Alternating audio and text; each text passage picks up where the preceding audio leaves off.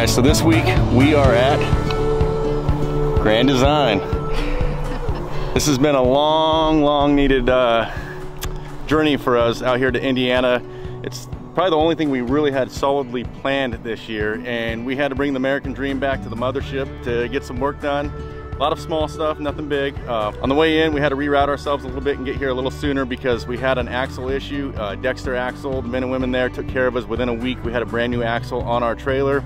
We're rolling again. We're gonna talk about, the last few weeks and talk about, this experience of getting servicing done here at the manufacturer. This is something cool because of the times and because of our route plan that's just happened to work out. And we're excited to, get things fixed finally.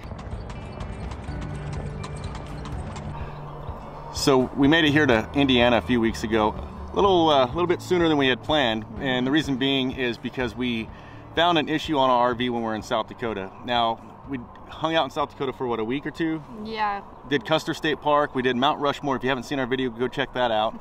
But during all that, we discovered that we had a axle issue on our door side rear axle, and we are completely within all our weights. Yeah. So yeah, another thing that we noticed on our way here was our tongue jack stopped working, so we couldn't actually get the RV off of the truck. Luckily, we were hitched up for the night because we had rain coming or bad weather coming the following day, so we had a campground reservation at a COE for 3 days, and we just stayed for one night. But the next morning it was a pain to get the blocks off because I just left it on the truck and put some blocks to relieve some pressure. Yeah, it was a long day. It was supposed to be like a 5-hour drive, and it turned into like a 10-hour drive because we had to find a Camping World along the way and have them change out our tongue jack. Camping World, Sioux Falls, South Dakota. It was like a NASCAR pit stop. We called them on the way in. They had the tongue jack ready. They went in and paid. We're out of there. Yeah, it was awesome.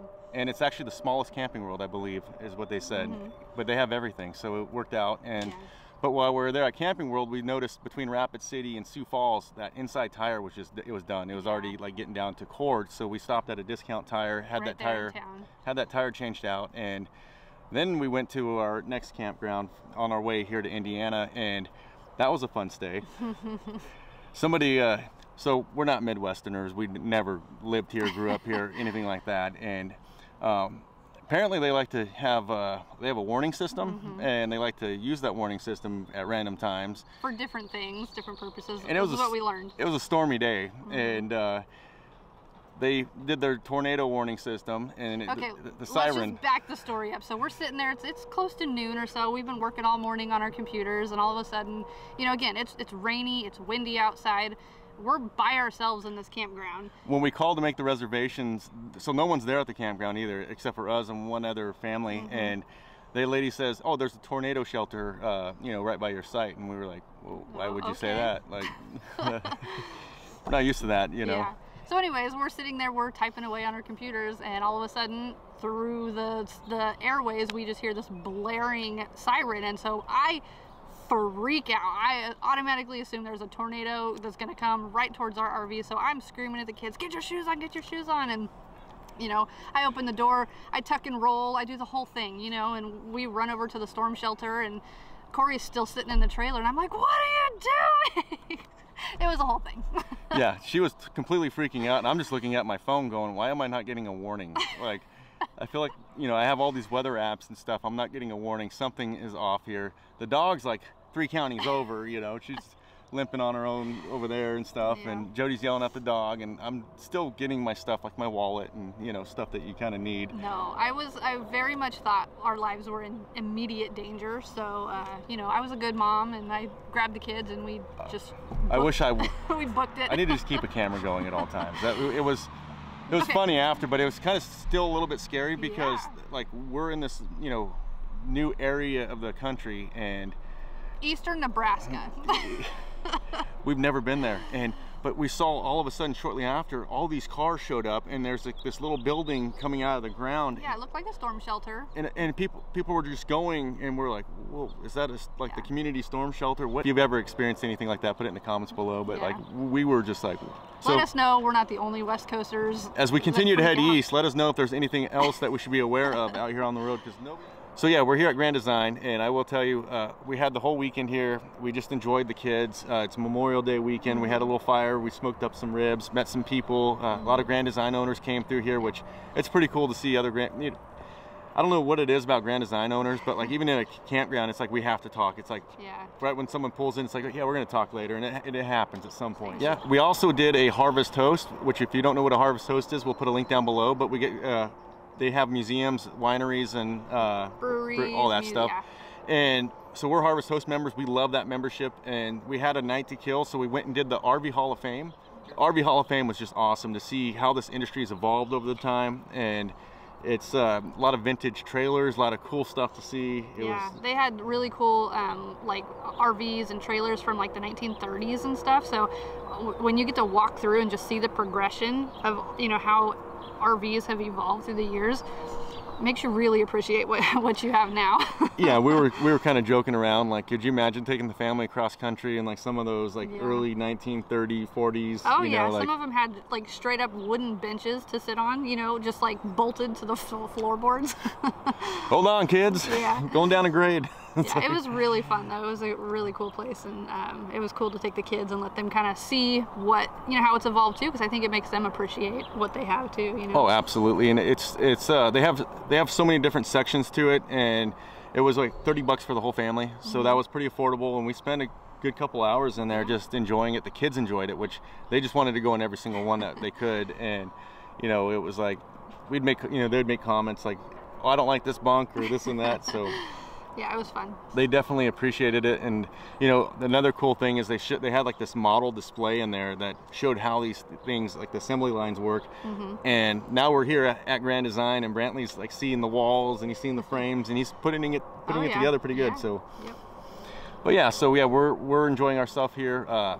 Tomorrow morning, it's going to be an early one. So we had the whole weekend here by ourselves, and about 4 o'clock this morning, like the cavalry came in here. It was 3:40 this morning, to be specific. And so it like woke us up. We didn't know what was going on outside, but that's when all the workers come in here, and this place came alive. And I probably sat there for had a couple cups of coffee and just watched just all the moving pieces. And it's crazy. Like, this is America right here. Like thousands of people just pour in to go to work, you know, and there's so many different what do you call them, buildings, and we have we have no clue what's going on inside them, because there's not factory tours right now, so we'll definitely have to come back when they do have one. But it's just non-stop workers. I mean, there's just trailers moving left, I mean, everywhere. There's tractors, there's you name it out here. It's just moving all the time, and it's like a coordinated chaos kind of thing is what it kind of looks like to me. You know, it almost reminds me of being on the flight deck. It just I mean, things are just going. And so yeah, this has been a huge maintenance stop for us.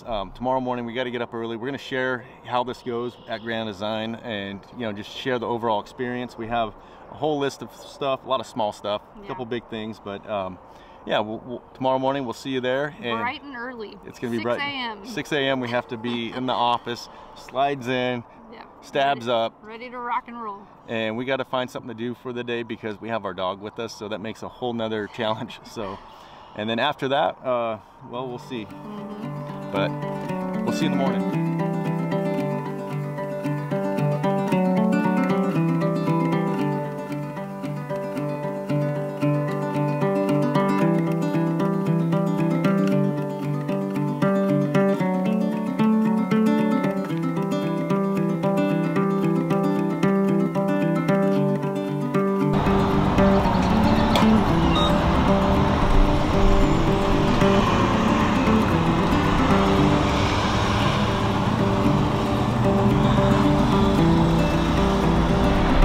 All right, so it's early this morning, and we're getting the trailer ready. I'm gonna go inside to the customer service here in a minute and talk with Grand Design. We're gonna go over our work order and figure out the plan of the day. And from there, Jody and I and the kids and the dog are gonna go find something to do. Hopefully everything can get taken care of in one day. We don't know, but it's a beautiful morning sunrise. Look at that, look at those colors. How cool is that? So it's early, but as you can see, this place comes alive. I think around 4:30, 5 o'clock in the morning, everything's rolling. So it's pretty cool to see. But yeah, I'm gonna go in, talk to them, and we'll see how this day goes.